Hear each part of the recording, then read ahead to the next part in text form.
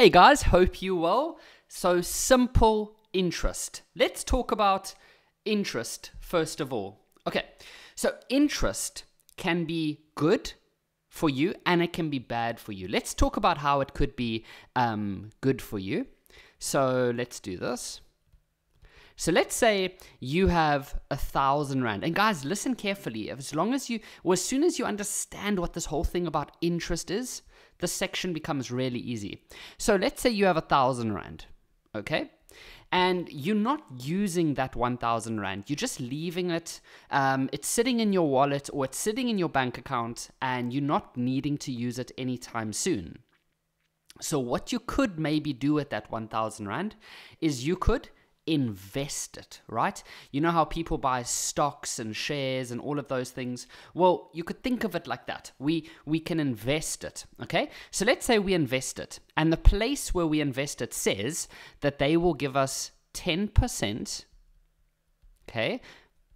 Sometimes they'll say PA, which means per annum, which means per year. So I'm just going to say per year, okay? So they're going to give you 10% per year. So, how much money will you have after 1 year? Well, you're going to earn 10%. So, what is 10% of 1,000 Rand? Now, of actually just means times, okay?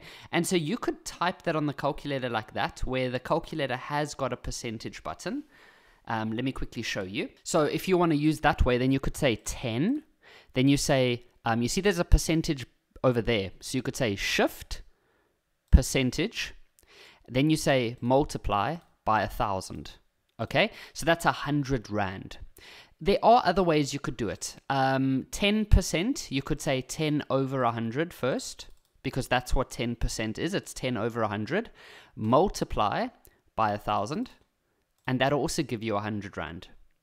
What some learners even like to do is they first like to work out what is 10%. So they just do that. Whoops, I typed the wrong button. 10%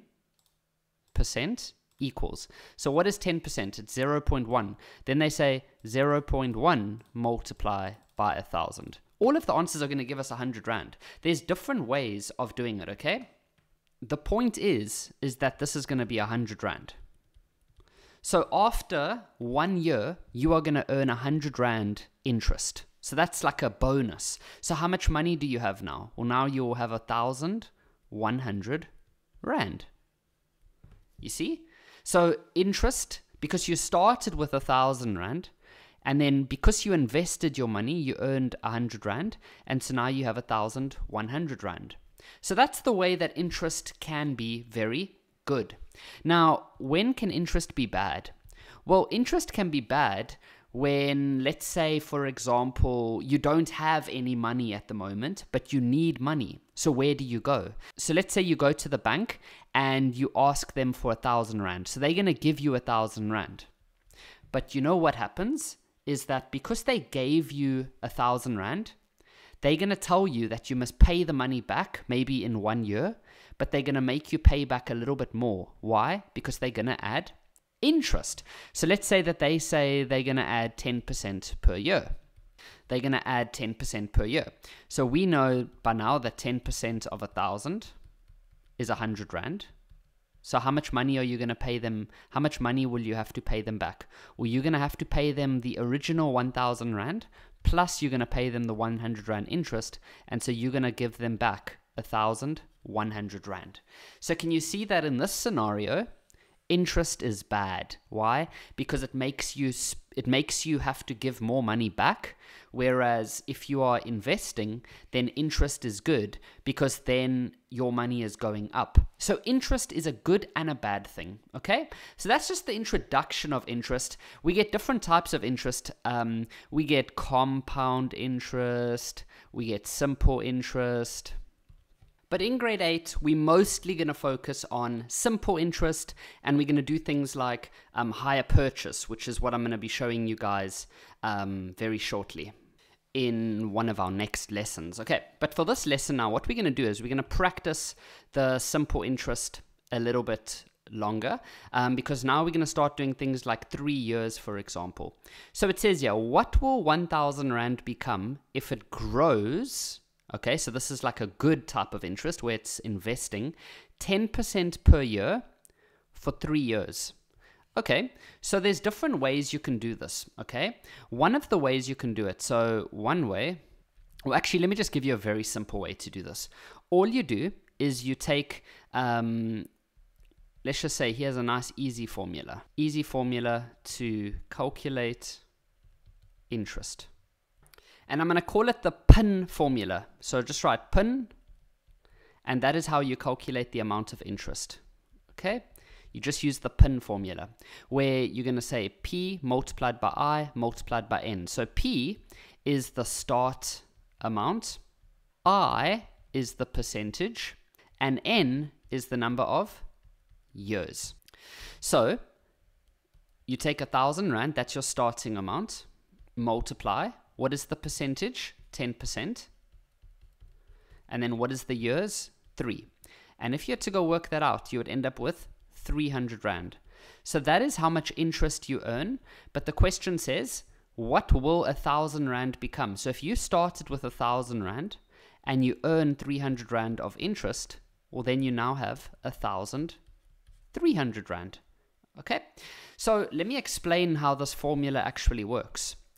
You see, every year it's going to go up by 10%. So if you say 10% of 1,000 Rand, that would give you 100 Rand.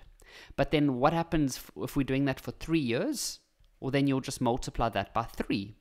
Or you could even say multiply by 3 over there.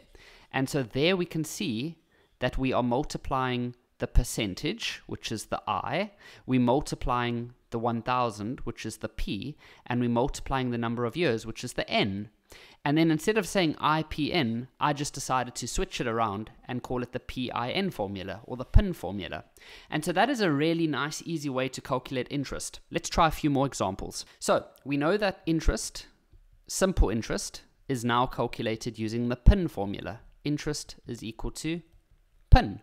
And so it says you borrow 500 Rand from the bank. They tell you to pay it back in 2 years, and interest will be 20% per year.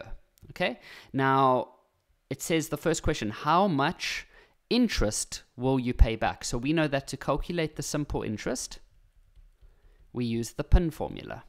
And so P is the starting amount, I is the percentage every year. We should actually say here that I is the percentage per year. Okay, that's very important. It must be per year. Okay, and then N is the number of years. So this will be 2 years. And so if you had to go calculate that, you'll end up with 200 Rand. So that is how much interest you will pay back. Now it says, what is the total amount that you will pay back? Well, think about this. How much did you borrow? You borrowed 500 Rand. And then how much interest did they add? 200 Rand. So how much would you have to give back to the bank? Well, you're going to take 500 Rand plus the 200 Rand, and so you now need to pay back 700 Rand. You can't, when you borrow money from the bank, they're always going to make you pay more back because they're going to give you interest. That is how the banks make their money. They tell you, hey buddy, here's 500 Rand. Oh, but by the way, you are going to give us 700 Rand back. Makes sense, right? That's how they make their money. They're not going to give you 500 Rand and then you're just going to give them 500 Rand back. Then they're not making any money. Here's our last one. What will 500 Rand become if it grows for 5 years at 8% per year? So we know that to calculate simple interest, we use the PIN formula, where remember, P is the start amount, I is the percentage per year, and N is the years. So we're just going to go and say then that P is the starting amount, which is 500, I is the percentage, and then 5 years. Now, I haven't showed you, I did show you in the beginning of this lesson, but let me show you how to put this on the calculator. Okay, so the way that you can type that in is you can say 500 multiply by 8%, so I do it like that, and then multiply that by 5. And that'll give us 200 Rand. 200 Rand. And so if you start, it said, what will the 500 Rand become? Well, the 500 Rand will add the interest of 200 Rand. So what would it become? 700 Rand. So if you have 500 Rand and you invest it for 5 years at 8%, then it will become 700 Rand after the 5 years.